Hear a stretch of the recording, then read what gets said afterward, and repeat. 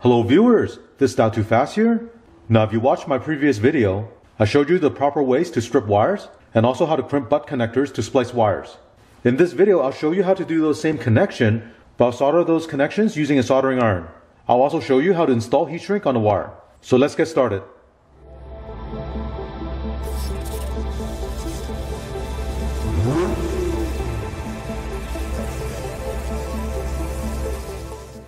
Before I show you how to solder wires and all that fun stuff, let me take a minute to talk about something very important if you're going to be doing any type of soldering inside the vehicle or around the vehicle. Wherever you're doing the soldering work, make sure you put down something like a piece of cardboard so if the melted solder drips, it will not melt and damage the vehicle. This is very important so you don't have an expensive repair bill. Now what I like to use is a silicone mat you see right here. This is actually a solder mat that technicians use to do electronic repairs on a bench. It's heat resistant, chemical resistant, and very flexible. So you can place this over any surface. Now if you want to get something like this, I'll include the link below. Now to solder any electrical components or wires, of course you need a soldering iron like this one right here. Now this one needs to be plugged into an AC outlet for you to use it. You can also get portable soldering iron, like this butane one here. So you fill this up with butane, then you can ignite this and heat up the tip, then solder the electrical components. Another option is a cordless rechargeable soldering iron. This one here is made by the company Assorted and is a Pro 25L.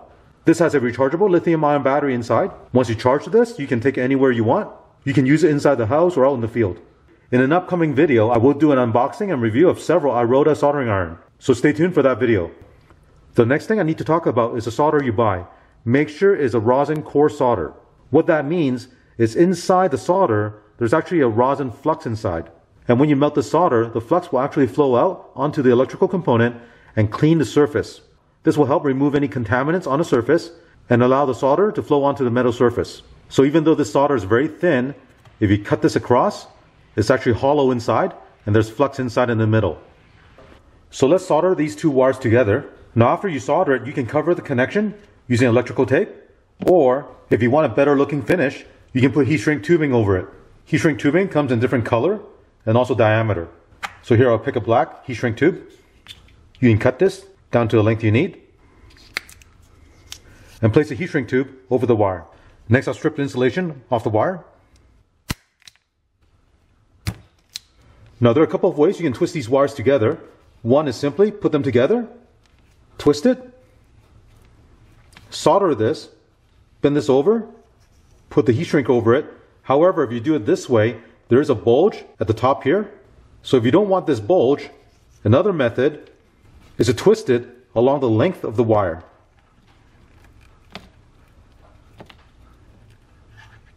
So look like this. When you solder, make sure you have a wet sponge like I have here and clean the tip.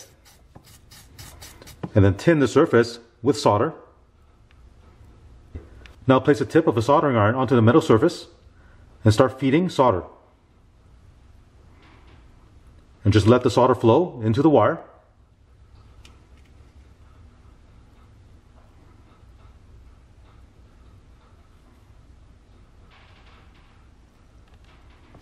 Look at your solder connection. Make sure there's good solder flow throughout. Now if you find it difficult to keep the wire in a certain position while you're soldering, you can use a tool like this, which has two clamps. To use this, clamp the wire on one side and clamp the other wire onto the other clamp. Now this wire will stay in its place and you can solder it.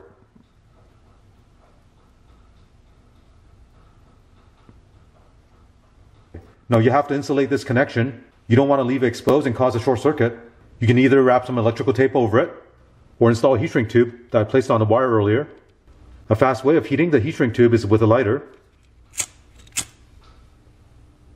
Just rotate the heat shrink tube. And that's it. Now if you don't want to use a lighter for the heat shrink tube, you can use a heat gun like this one I have here. It does take a little bit longer to heat up the heat gun, but you don't have to deal with an open flame. Now some heat gun comes with different attachments. So this one here, if I put it on the tip here, it will circulate the hot air around and it's perfect for heat shrink tubing.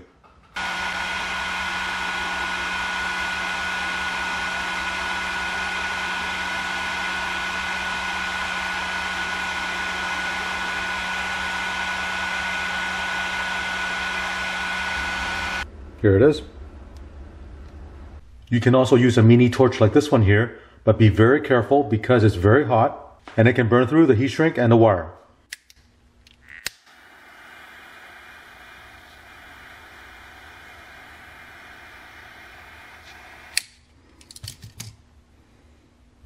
So let's say this is a wire in the vehicle and I want to splice onto this wire, but I don't want to cut it. I'll show you how to tap onto this wire without cutting it. I'll use this wire stripper and strip back part of the insulation. Now with this opening, you can try to wrap the wire around it, but often if this is a thick wire, the insulation will push back to where it was, covering the wire. So what I like to do is make a second cut about 1/8 inch from the first cut. Now with the two cuts made, use a knife and cut open the insulation right here. Remove this section. Now with the wire that I'm using to connect to this wire, there are two ways you can wrap this wire. One way is simply wrap it tightly around the wire. And now you can solder this. Now if you do this method, make sure you wrap the wire very tightly so when you solder the wire, the solder itself will flow through both wires.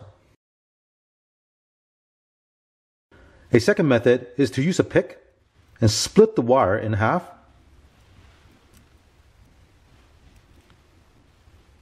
So you have an opening like this. With this other wire, twist the strands and then feed the wire into this hole. Now wrap the wire around. And now you can solder this connection. Place a solder tip on the wire and then start feeding solder.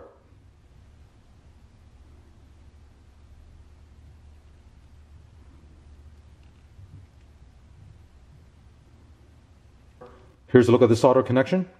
Now you have to cover this connection and not leave it open like this. Since the white wire is already in the vehicle, you won't be able to put a heat shrink tube on it. So in this situation, you can use electrical tape and wrap around this connection.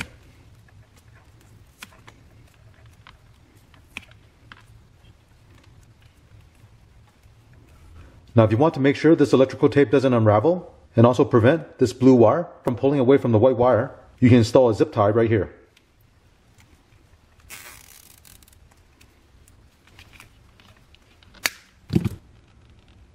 Now a better option is to cover the electrical tape with friction tape. These are fabric tape that many manufacturers use on their wiring harness. This one here on the left is made by Tessa, and this one on the right is made by 3M. It's very easy to apply. You can rip this. I'll cut off the zip tie.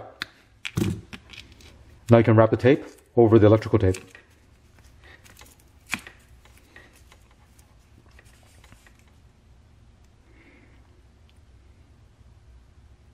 The good thing about this tape is it provides abrasion protection and the adhesive doesn't break down, so it's very easy to remove if you have to.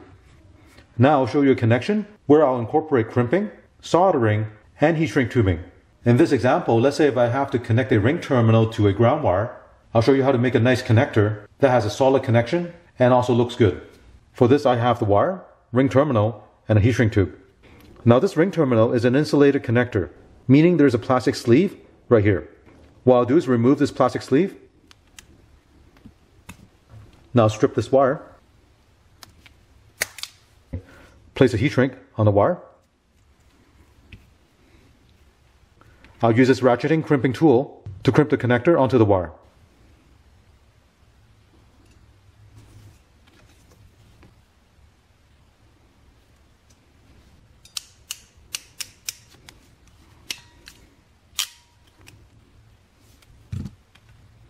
Now solder the end of the wire onto this connector.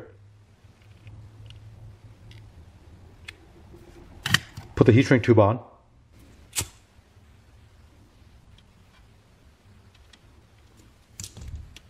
Here's a finished connector. It has a nice solid connection, and also the heat shrink will also give some strain relief for the wire. Well, I hope you found this video to be helpful. Whether you're installing a car stereo or adding lights to your vehicle, you want to make sure the connection you make is solid and safe. Now, if you're interested in getting these tools, check out the link below. Also, if you have any questions or comments, leave a comment below. Thank you for watching. Thank you for watching this video. To support this channel, remember to click on thumbs up, subscribe to my channel, and turn on the notification bell so you get notified of new videos.